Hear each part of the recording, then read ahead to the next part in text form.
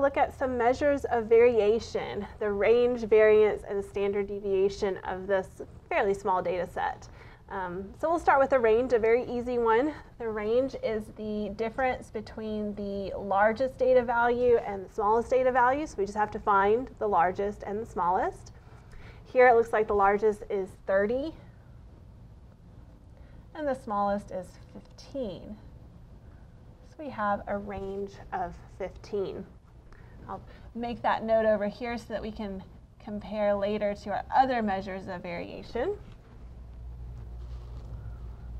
I'm going to jump right in to the standard deviation, because on the way to finding our standard deviation, we will find the variance. So I'm going to just go ahead and use standard deviation. This data set is from a sample data. They tell us that, so I'm going to use sample notation, and that's with an S. Go ahead and write the formula up for us. Standard deviation is the square root of the sum of each x minus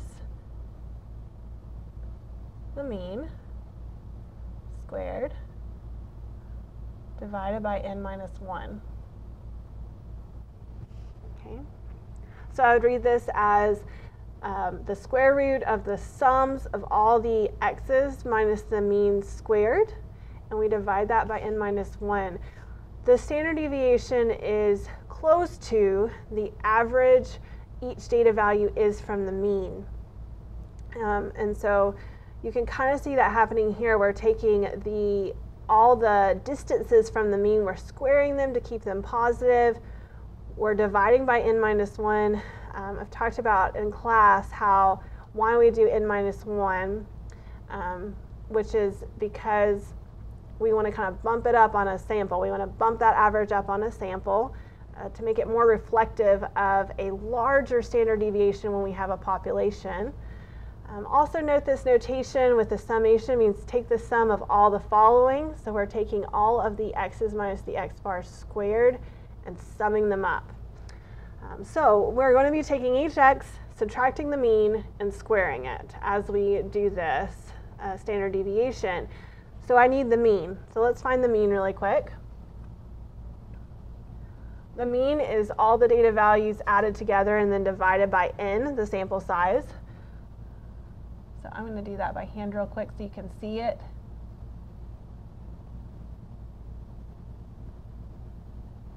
We would divide by 5. So our mean here is, when we do this, is 22. Okay. So we're going to take the sum of each data value, we're going to subtract the mean from that data value and square it. So I'll start with my first data value, which is 23. I'll subtract the mean of 22, so I'll go ahead and write that down. And then I'll square it. So this is my first x minus x bar squared. We're summing them all up, so I'm going to add my second data value, which is 17, subtract the mean, square it. So we're summing these all up. You see our first x minus x bar, this is our second x minus x bar. Keep going with our third x minus x bar. Our x bar is the mean, it's 22. 30 is my fourth x minus the mean squared, and then finally 25.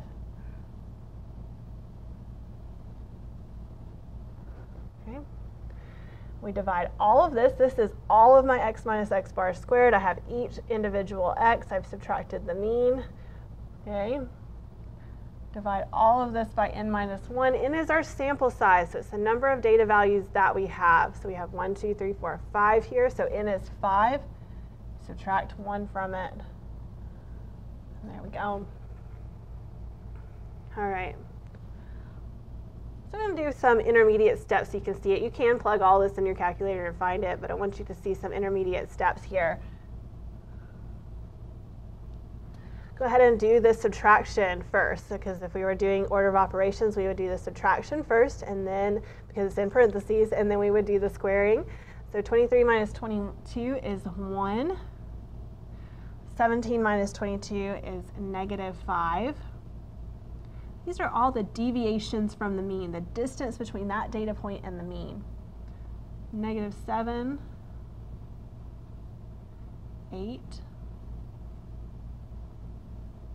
and 3.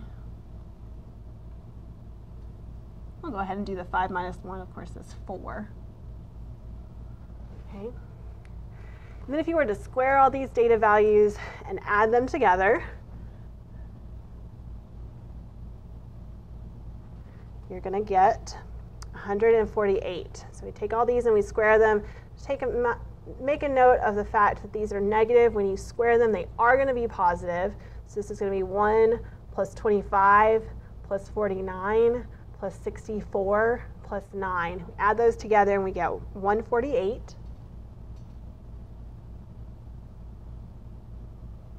So square root of 148 divided by 4. 148 divided by 4 is 37.